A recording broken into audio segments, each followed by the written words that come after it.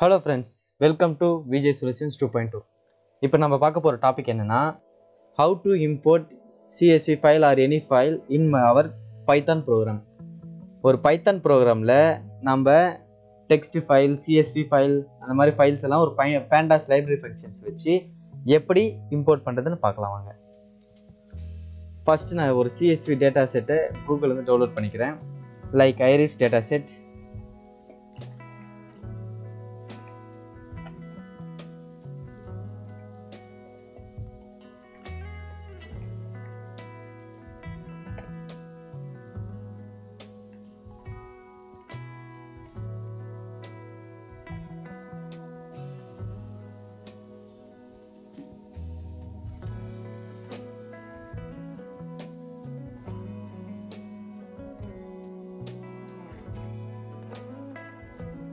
Okay friends, நான் ஒரு CSV file download பண்ணிட்டேன். அதாவது iris CSV ஃபைல் ஒரு கூகுள் குரோம்லேருந்து டவுன்லோட் பண்ணிட்டேன். இது எப்படி நம்ம ஒரு pycharmல அது நம்ம ப்ரோக்ராமில் எப்படி இதை இம்போர்ட் பண்ணி யூஸ் பண்ணுறதுன்னு ஆக்சஸ் பண்ணுறதுன்னு பார்ப்போம்.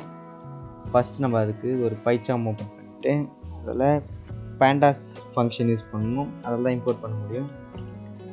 Import pandas as pd. தென் இம்போர்ட் பண்ணுற ஒரு வேரியபிள் நான் க்ரியேட் பண்ணிக்கிறேன். டேட்டா செட்னு ஒரு வேரியபிள் க்ரியேட் பண்ணிவிட்டு வேரியபிள் ஆர் நேம் கொடுத்துட்டு அதில் பிடி டேட்டா பேண்டாஸ் ஃபங்க்ஷனை கால் பண்ணிவிட்டு ரீட் CSV ஏன்னா நான் CSV ஃபைலை இம்போர்ட் பண்ணுறதுனால CSV கொடுத்துருக்கேன்.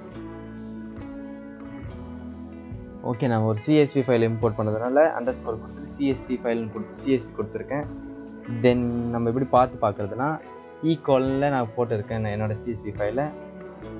அந்த பார்த்து அப்படியே காப்பி பண்ணிவிட்டு காப்பி தென் மேக் எ பேஸ்ட். அந்த டேட்டா செட்டோட நேம் iris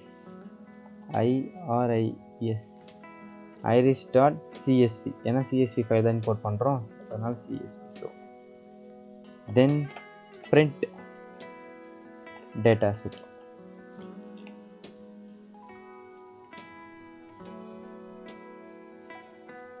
ஓகே ஃப்ரெண்ட்ஸ், இப்படி தான் ஒரு டேட்டா செட்டை நம்ம ப்ரோக்ராமில் இம்போர்ட் பண்ணி யூஸ் பண்ணலாம். இதை வச்சு நம்ம so many ஆப்ரேஷன்ஸ் டன் பண்ணலாம். லைக் டாப் 5 லாஸ்ட் 5 ஒரு கிராஃப் எடுக்கலாம். இப்படி வச்சு தான் அனலைசிஸ் பண்ணணும். ஒரு CSV ஃபைலை எப்படி நம்ம ப்ரோக்ராம்குள்ளே இம்போர்ட் பண்ணுறதுன்னு பார்த்தோம். தேங்க்ஸ் ஃபார் வாட்சிங் this video.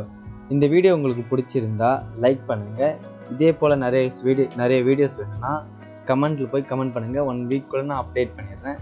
Then subscribe to VJ Solutions 2.0. Thank you friends.